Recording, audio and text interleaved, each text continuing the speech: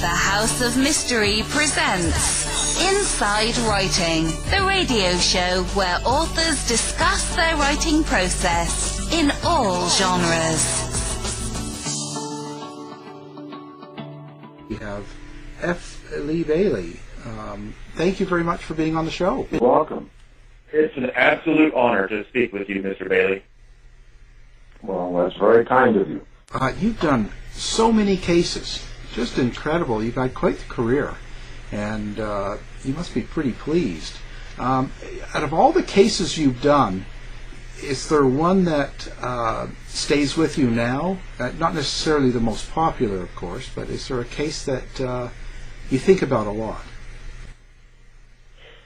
Well, I think about those that suddenly pop into mind for some reason. They get resurrected from time to time, but the two cases that I think you're looking for are of very different types, but they're both cases about murder. One is Dr. Sam Shepard, who became the TV show The Fugitive, who became the movie The Fugitive, and whom I got out of a life sentence and defended on retrial, and who was acquitted. And then tragically, after he died, probably OD'd, DNA evidence came forward that, although belated, showed that there was someone else in the house that night where the murder occurred.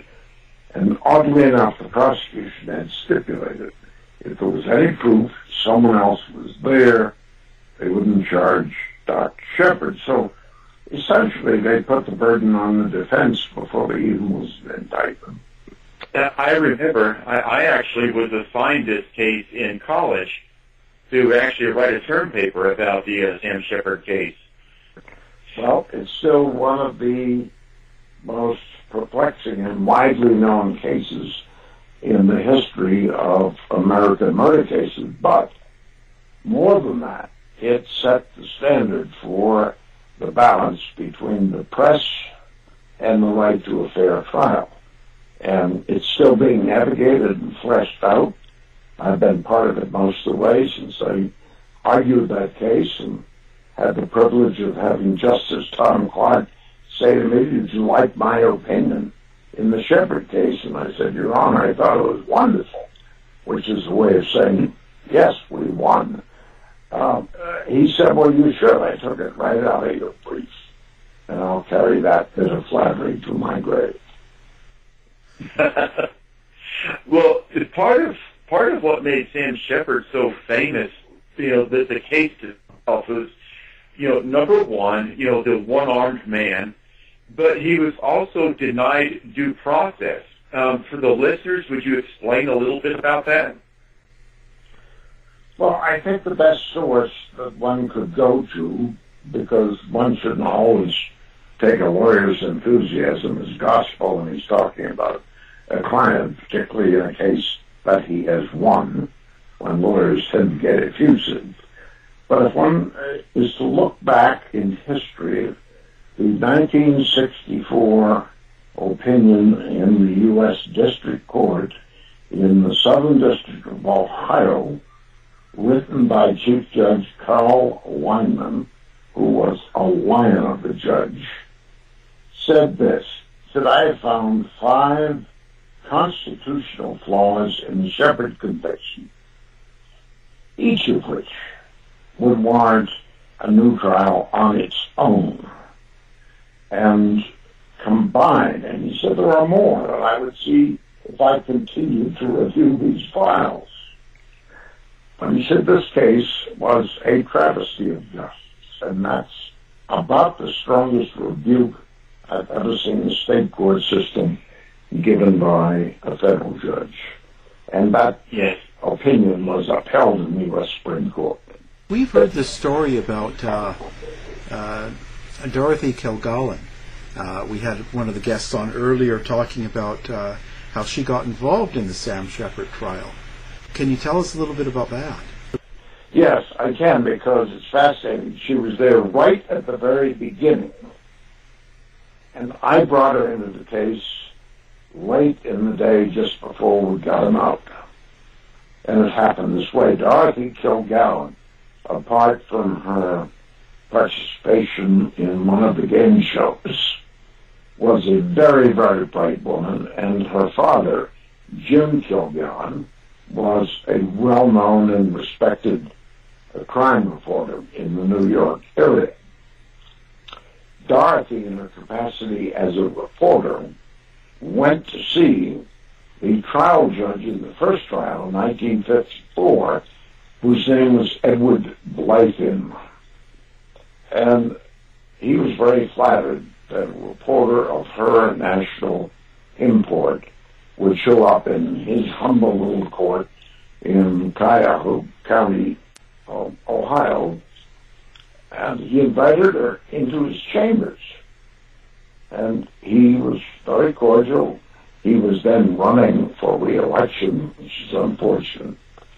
And he said, "Miss Kilgallen, why have you come to little old Cleveland here to cover this case? You're a woman of great national importance." And she said, "Judge Blythin, you've got a whodunit here, and a real whodunit, and the America is fascinated." And Blythin said, "Well, there's no whodunit. It's clear that Shepard did it." And then he proceeded to sit on the case as a neutral judge. This evidence was new because it had never been surfaced before. I learned about it by attending a talk in New York where it was mentioned, and I went to see her, and she told me all the details. So we took her deposition, and that was filed before the federal judge. And so the Supreme Court really turned the Shepard case, not so much on a black eye against the press or a hair shirt. They turned it on the judge by saying it is up to the judge to balance the interest of the fair trial and the free press. And fair trial should trump, but the press is not to be squelched. And that is the rule of law pretty much today in the United States, and frankly, by different bits of language, I think in most Anglo-American countries. I guess this isn't really fair, but did you have an opinion on that? Because there's a lot of rumor that she was probably murdered and not died of an overdose of alcohol and drugs. Did you have an opinion on that ever? I spent not a night but an evening with Dorothy Kilgallen because after Sam Shepard was released, she came to town to interview him, and I invited her to have a couple of drinks in my hotel because I was very grateful that she had stood up after all those years and correctly recited what the judge said, which ordinarily a reporter, as you guys know, would never do. You don't identify sources for anything, but he was dead, and the greater injustice was that Sam Shepard was in jail. She had watched the trial, was satisfied that he should have been acquitted, and so she came forward. I spent 2 or 3 hours with her, drinking more than one cocktail. And as the evening went on, I could see that Dorothy was despondent and in a terrible state of mind. And I did not try to do anything heroic to help her, but I was concerned about it. And the next thing I heard a few days later, she killed herself. Wow. I have no reason to think that she was murdered, and from her station in life, I think at least the underground would have put out a current of information if somebody knocked her off, because that's a level of information that the press seldom gets to look in on. Now, Mr. Bailey, when I did my homework on you, I came across the Ernest Medina case, And, I'm a little bit sympathetic towards that case because my father is a Vietnam vet. Would you mind talking about that for just a couple of minutes and your involvement in that case? It shows the length and depth of your research, because if you had asked me, okay, you told us about the Shepherd case, what was the second one? It was Captain Ernest Medina. And as your father could have told you, the whole Vietnam War was terribly distasteful. And this was the nadir, the very bottom point of all the ugliness in the Vietnam War. A captain named Medina, who was a company commander, had several platoons under him, one of which was headed by a lieutenant named Calley, and they were told, in defense of everybody, that in the village of My Lai 4, you're going to encounter combatants, soldiers for the other side, and you should go in shooting and take them out, and then kill all the livestock so that the families won't come back to the village. And oh boy. Soldiers move on. The intelligence was bad. Medina was not there. He arrived after it happened.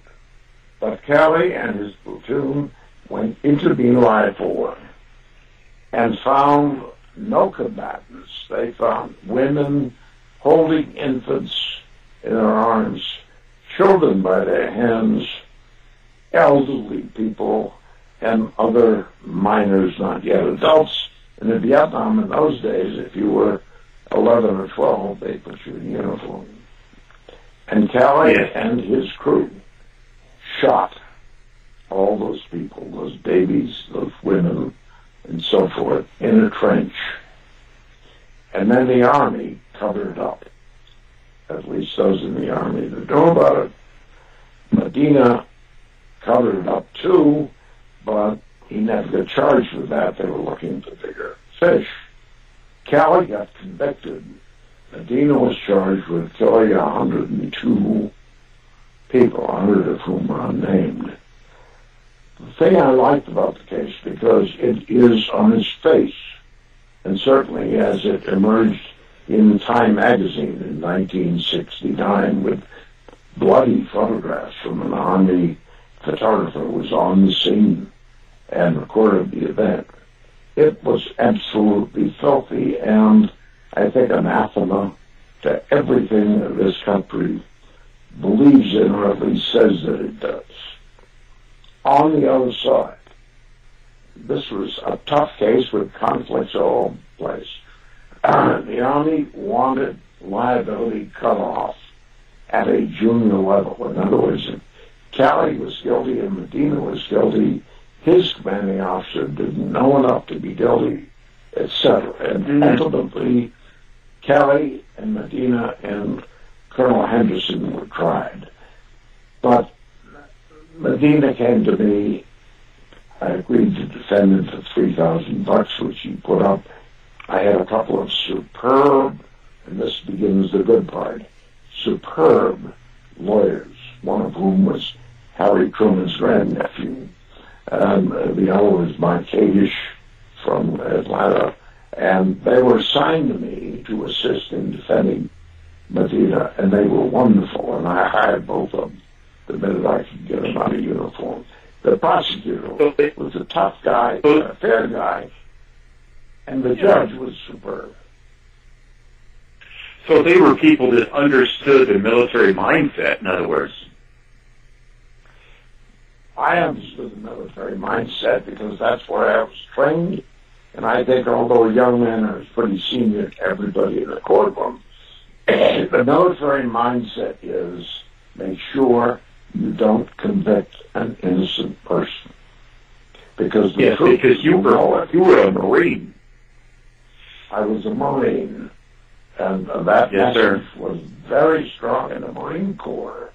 If you convict innocent people in the military, even a couple, you won't get re-enlistment, and when the draft is not active, your ranks will thin out. So don't let it happen. That was our concentration. I wish it were the rule of law in the civilian sector, because there is so much politics that infuses and I think infects the civilian sector, both state and federal, of the justice system, that we find things like 95 guys on death row who turned out to be innocent. My Lord, how dysfunctional was the system that could do that?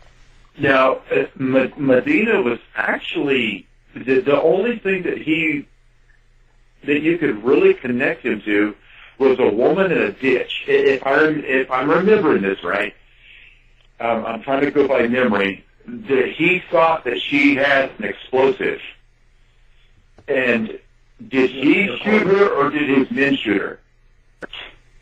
You're close.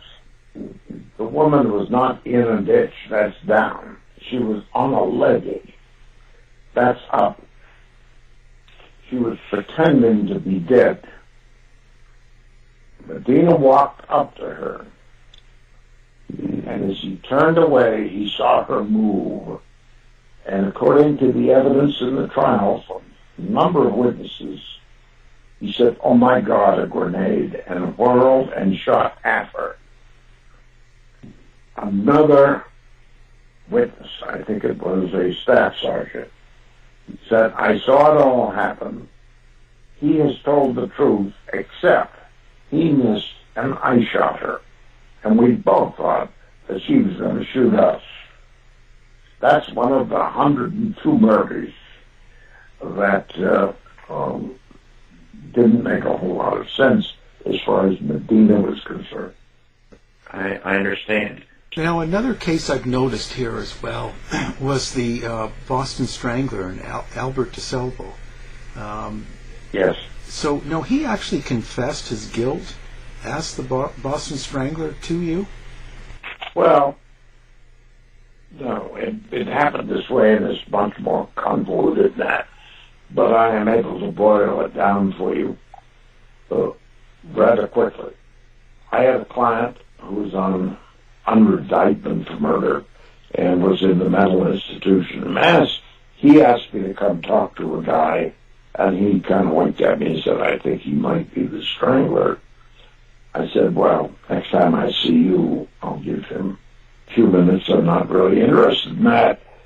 I did talk with Albert DeSalvo, and he made it pretty plain that he would like to write a book about strangling women if his family, not he, but his family, could get some income from it, because he pretty much had figured out he was never going to be free again. So I followed up on that with some homicide detectives, figured out some questions that only the guilty party in each case would know. Albert answered all of them correctly, or at least very substantially correctly, and the investigation ceased. The focus was on Albert. The deal I made was, you can talk to him all you want, but only on the guardianship, which means he's incompetent to waive his Fifth Amendment rights, which means you can use anything you get to work on your cases, but you cannot use it against Albert DeSalvo. And I got that agreement, and I had his guardian appointed, and he gave 65 hours of detail about the strangler, describing the homicides he'd committed, which we call 12 and a half, because one of the victims was 88, and we think she died of a heart attack, although there was evidence of the ligature around her neck. She just didn't live long enough to become strangled. But he gave 65 hours of description to the homicide chief of the Mass State Police, the homicide chief of Boston, an assistant attorney general, and the guardian, who was the former commissioner of corrections and a lawyer.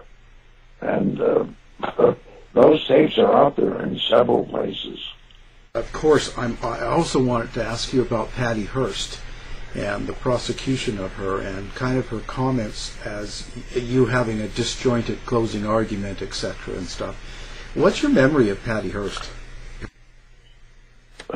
Well, my memory of Patty Hearst is that her evaluation of her trial is very inaccurate and I think not forthcoming, and I've always stood up for Patty Hearst, and I still do. I don't think she should have been convicted. The military court would never convicted her because she was truly brainwashed. But Patty doesn't start in the right place, and maybe that's because she wasn't there. Two people who were are no longer with us. Randy Hearst called me, got right through the red tape to the warden and then to me when I was in prison with an inmate client in Jackson, Mississippi. And he said, I need you to come here as fast as you can.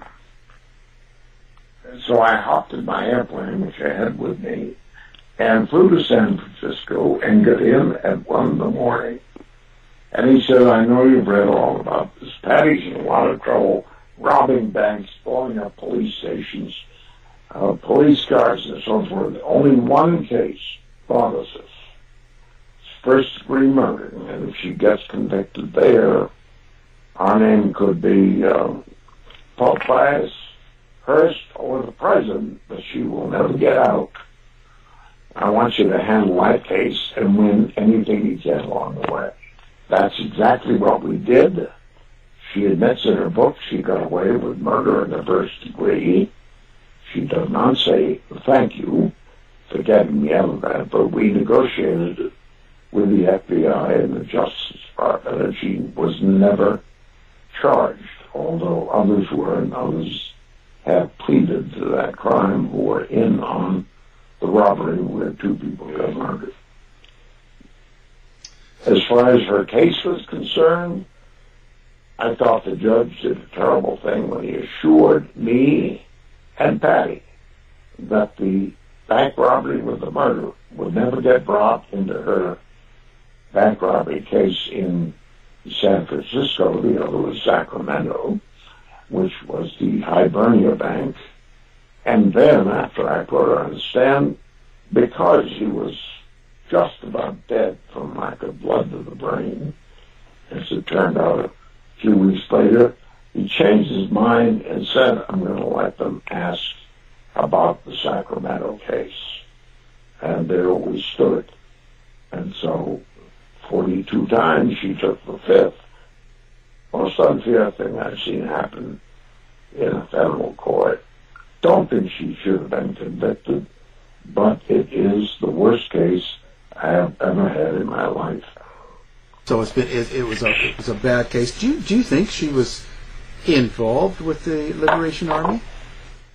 There's no question, but when she was never involved with them until she got kidnapped. There's no question, but when she got kidnapped. After that, we have her story without very much contradiction.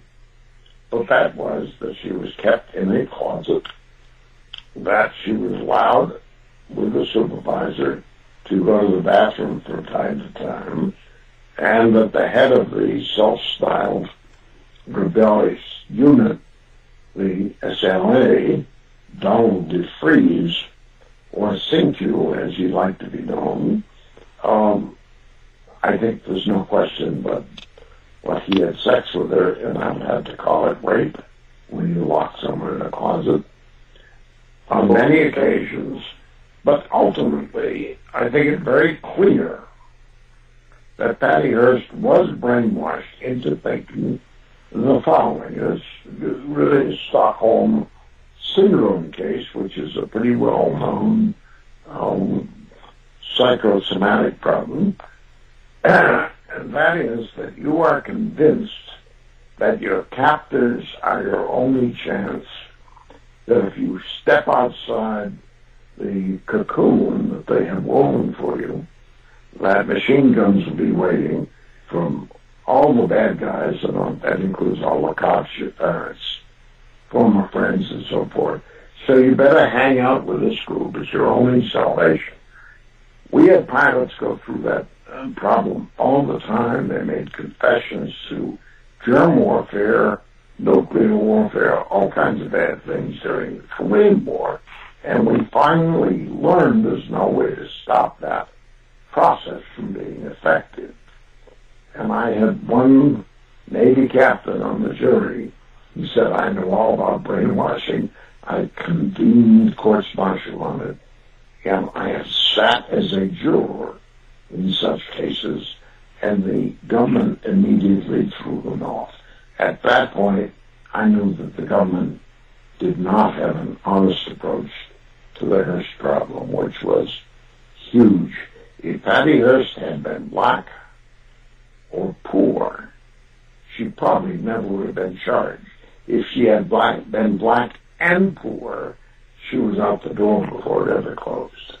Mr. Bailey, I'm asking this question with as much respect as I can. Patty Hearst... Sounds like a bad question. Yes, sir.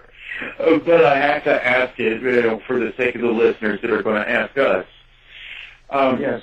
In her memoirs, having read what she had written about her trial, she had some problems with your approaches. Would you describe for the listeners what it was like to represent her, or some of the problems that she had with your representation? Well, Patty Hearst is at best a quarterback with 20/20 hindsight. But even if all her druthers had come true, once she took the Fifth Amendment, there was no way that her case on that bank robbery could have gone any other way. And on the one hand, I don't think she was a criminal. On the other hand, she should thank her lucky stars that she is not now in jail without having had any afterlife, because whoever drives a getaway car in a bank robbery where murder is committed is liable for the murder. And she was liable for the murder of the pregnant woman, who got gunned down in bank robbery by Emily Harris, oddly enough, the woman who kidnapped Patty Hearst. And now they had a team. Patty, at the time of the trial, was little more than an automaton. She did what she was told. She never had the basis for experience or anything else to critique the trial, but I'm sure her publisher said, as many have said to me, you got to spice this up a bit. And if you attack Athlete Bailey, that always gets news. If you attack your defense lawyer, it almost always gets news. Because Patty Hearst never said a word to me about any criticisms or shortcomings. If that had been her view, we would not have been kept on as the lawyers who appealed the case, and we were. Touche. That's true. Because there were rumors, that were floating around, and she alluded to these in her writings, about alcohol abuse or a flask and what have you. So, but you continued to represent her even in the face of these rumors. Did that affect your judgment at all? The rumors were never there. I was picked up in 1983, long after the Hearst case has gone to bed. It was no longer in litigation except in the executive clemency area. And Carter had given her a commutation and eventually could pardon her.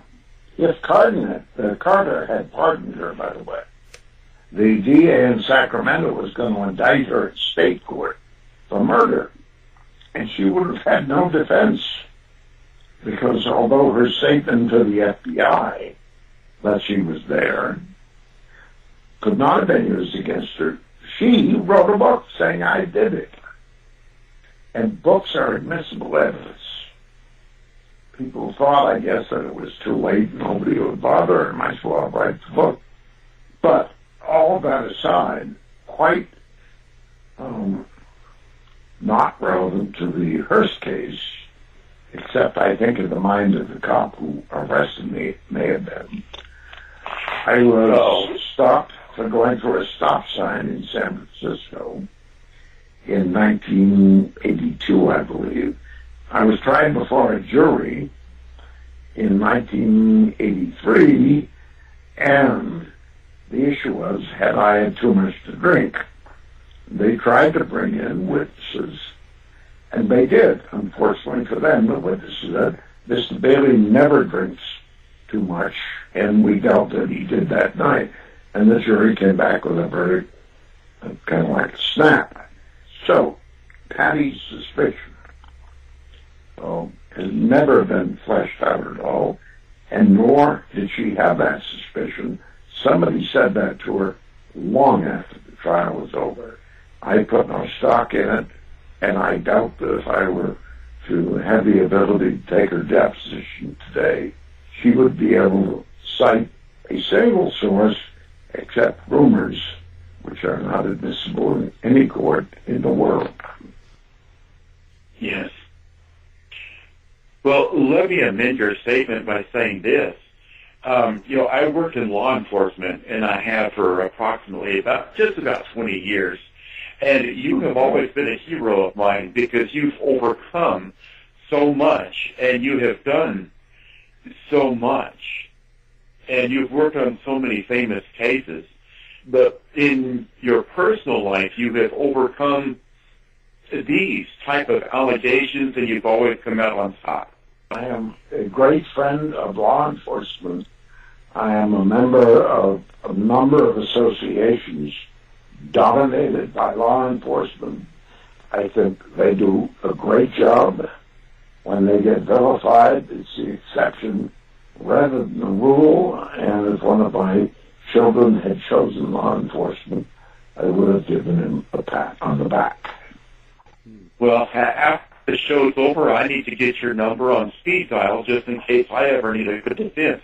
You can do that. You have the number. Yeah. Just crank it into that little computer you think is a telephone.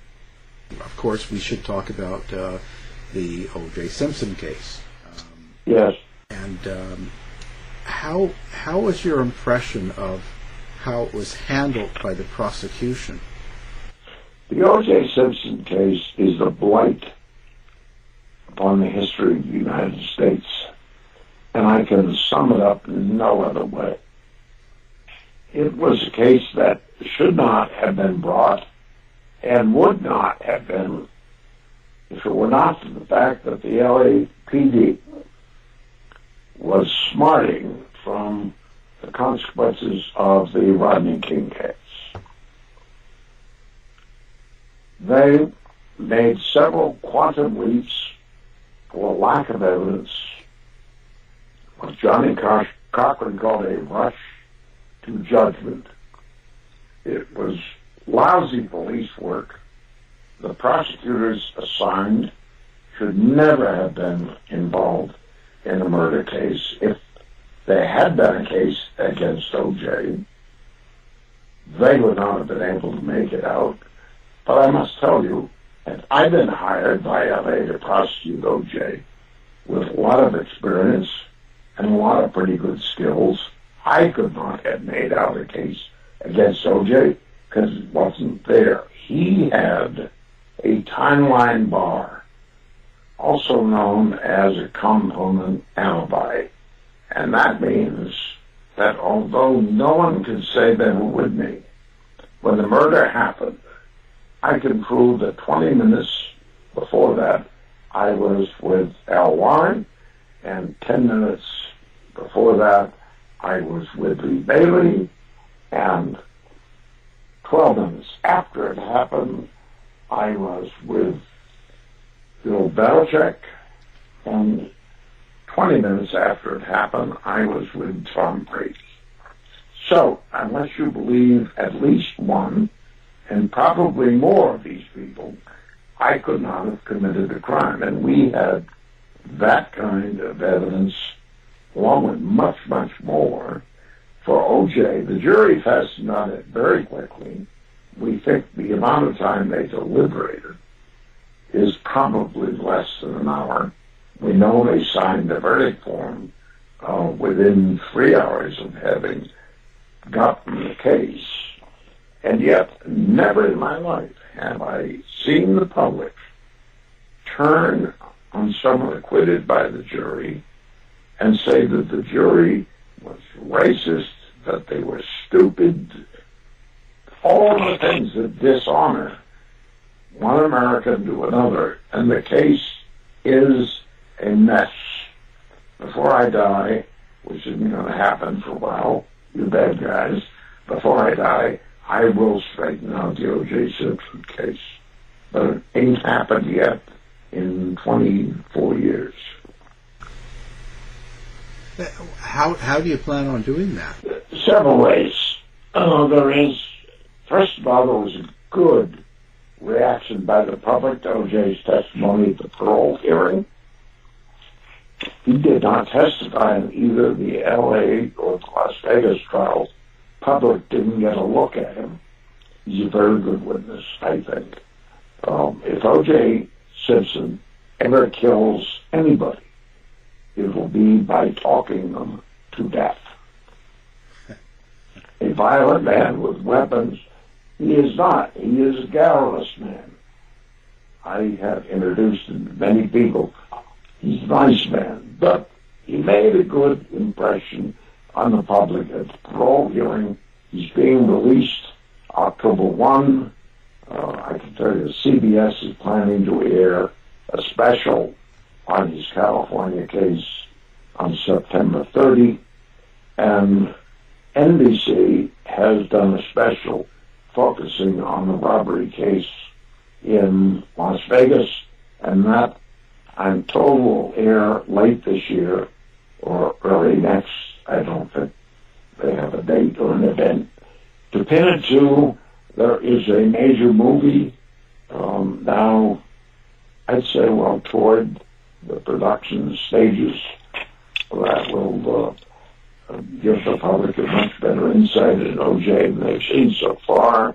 And O.J.'s chief investigator and I, who found the Furman tapes, the touchstone of the Simpson case, we are writing a book about the case, which I hope to have on the street next summer.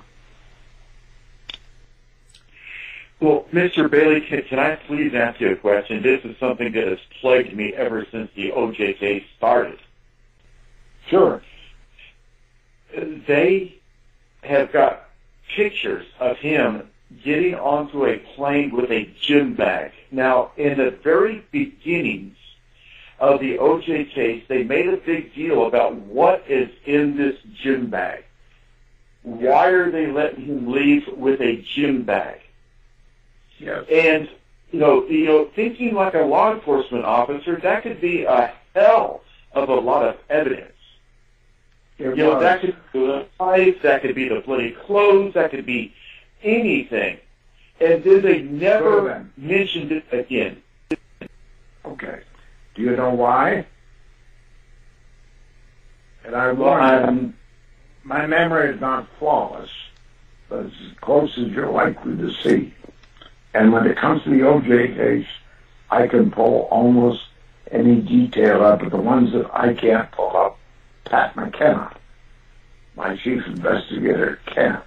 The answer to your question is, they wondered about the gym bag or suit bag, and they asked that it be opened. Robert Kardashian, who had O.J. at his home at the time, opened the bag, photographed its contents, there was nothing in it, and so that supposed piece of evidence with bloody clothes and crap like that, which was preposterous. I mean, the gym bag was coming back from Chicago. He got on the plane to Chicago with it, and who would take bloody clothes to Chicago and then bring them back so the cops might catch him? It was one of the very many, and this is tragic, I think, the very many silly points of the O.J. Simpson trial. It was much more circus than trial. There was no dream team involved.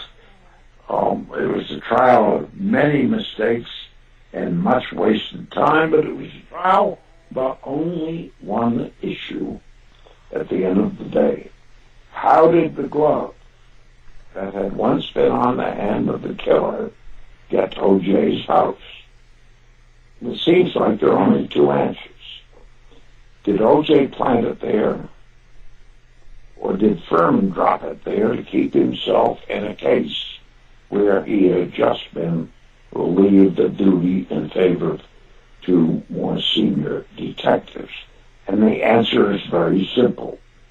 You'll find it on my website, BaileyandElliott.com, which contains not only the Furman tapes, where he, I think on 42 occasions, describes black people in an unflattering way, but you'll also find an experiment we conducted that proved that O.J. couldn't have dropped the glove, which leaves Mark Furman. And that issue is going to be fleshed out much better in the book I'm working on, hopefully in the movie in which I'm collaborating than it ever has been before. Mr. Bailey, sir, I'm not going to let you off the hook just yet, because I work most of the time, and you must.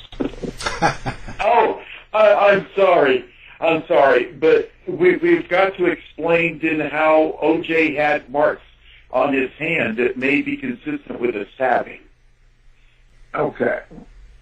The answer to that is he did not. There were no defensive wounds. One of the very few good things Bob Shapiro did in the case early on was to bring in Dr. Wayne Heisinger, who is a very good man, a very good doctor, and who conducted the experiment that showed that O.J. could not have planted the glove. Heisinger inspected O.J. top to bottom to see if he had any wounds, lesions, or abrasions that might be consistent with having been involved in a fight where the victim got stabbed with a knife 17 times, that being Ron Goldman. In Nicole's case, she wasn't stabbed that many times, but they all but cut her head off. They severed the neck from the head. Yes, it's terrible. Yes,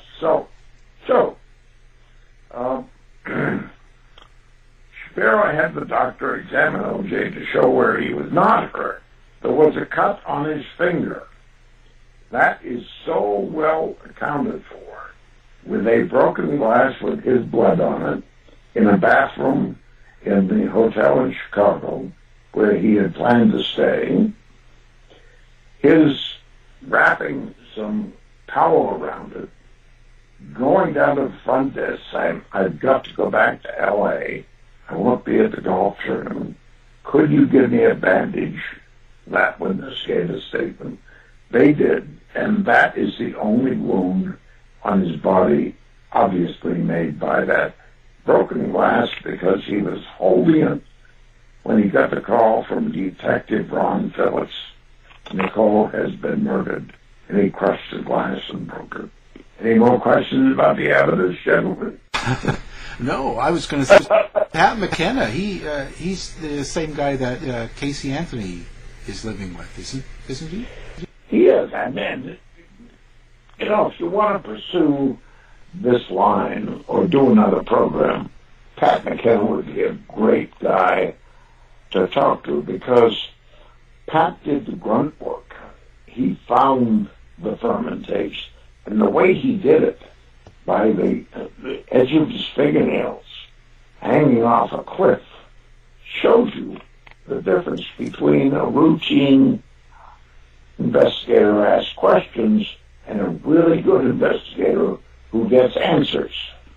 And he did, And although I think we had won the case easily without the tapes, where the public was concerned, it showed that Furman was both a racist and a liar, and I think they were very valuable, unfortunately. And this is what people don't know, and if you invite them to look at the website, they will discover we got cut off about 20% of the way through our defense investigation for one reason.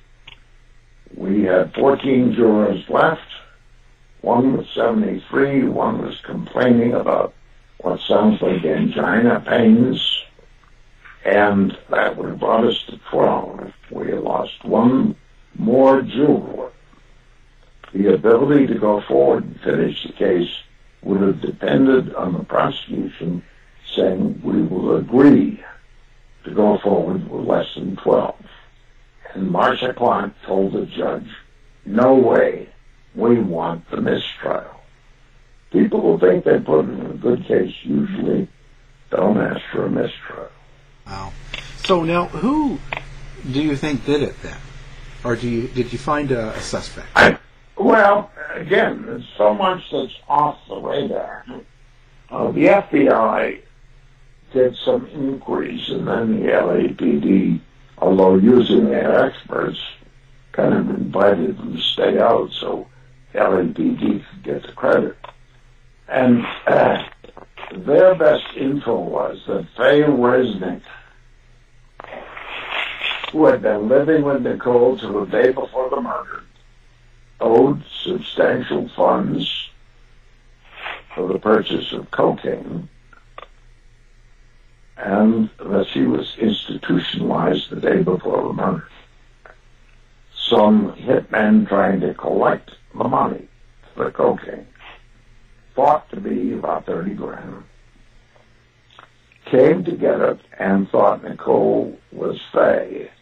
And when Nicole gave them a very hard time, as I'm fairly sure she did, it was her way, she got her throat cut. And while she was dying, Ron Goldman came down from a restaurant less than a block away to return some eyeglasses that Nicole's mother had left when Nicole and her mother had eaten there an hour before. That's the best we can piece it together, because the LAPD spends so much energy prosecuting O.J.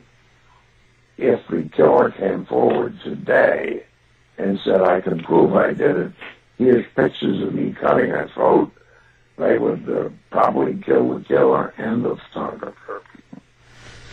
Well, you've had quite the career, and you just keep on going. So that's kind of what's next then. You're kind of working on a book about the O.J. Simpson case. I must tell you, the book is damn near written. I mean, it's been 25 years. McKenna and I have both lectured all over the place on the O.J. case. I think echoes crying in the wind, but we don't give up. And now I think the tide is turning.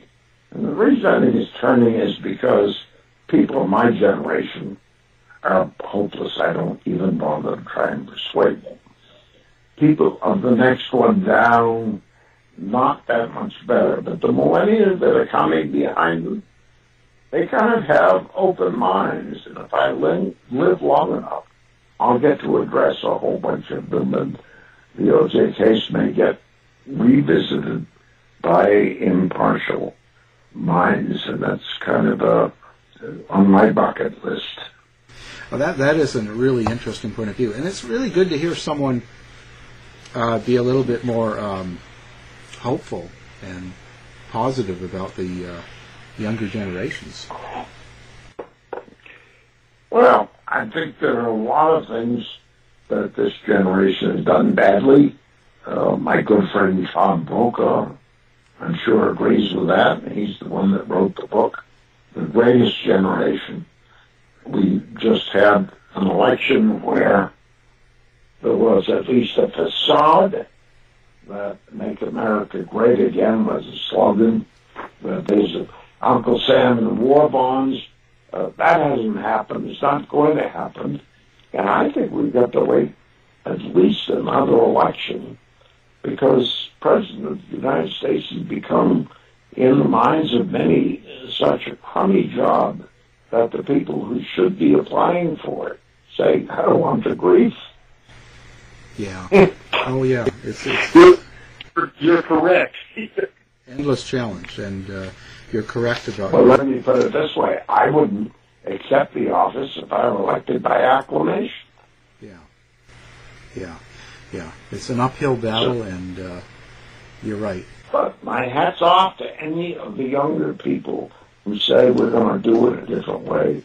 How stupid can these people be that they're threatening to blow each other off the face of the earth, threatening to shut off trade between the biggest economy in the world and maybe the second biggest economy?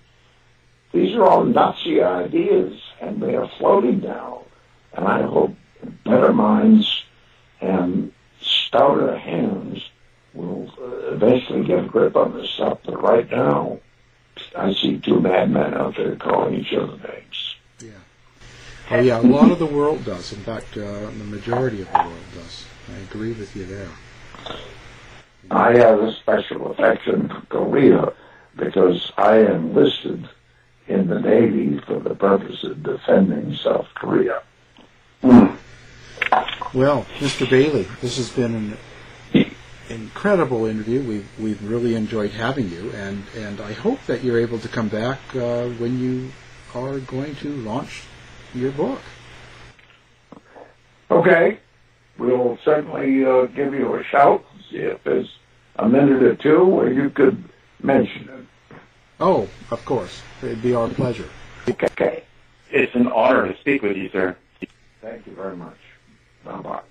To find out more about our show, guests, or listen to a previous show, visit our website at www.somethingweirdmedia.com.